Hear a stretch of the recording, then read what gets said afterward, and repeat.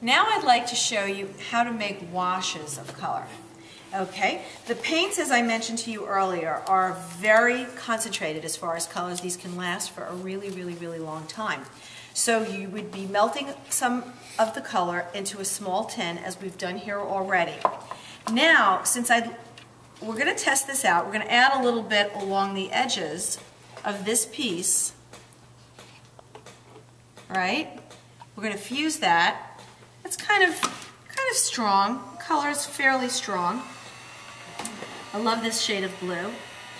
We'll call this Rhapsody in Blue or something like that. So now I'd like a wash of this blue also. So what I'm going to do is right on my palette, which is fairly clean, going to put some medium right here,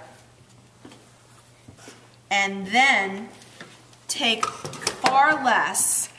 This, unfortunately, is yeah, it really should be, but that's okay. We'll be fine. I've really thinned out the color right on my palette, but I'll test it out first, because if you're doing a piece and you really don't want the work to, this is my test board. Maybe I'd like it to be a little bit lighter than that. So, if you're working on a piece that you're loving and you really don't want to make too many mistakes on it, keep a test board nearby. So I'm putting a little bit more beeswax onto the surface and thinning it out a little bit more. I think this is going to be a color that I like. So you don't add any white to it? Nope, nope, no, not if you want washes. We're going for glazes right now. Want it even a little bit thinner.